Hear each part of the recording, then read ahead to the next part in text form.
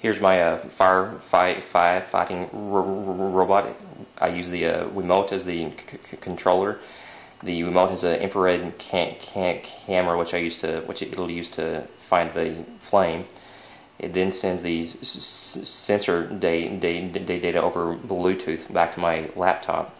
The laptop will read in the sensor data, then send commands back to the Wiimote. The Wiimote will then relay those commands over its expansion port into the Arduino. The Arduino will then control the wheels and the fan. Okay, put the Wiimote in a discovery mode.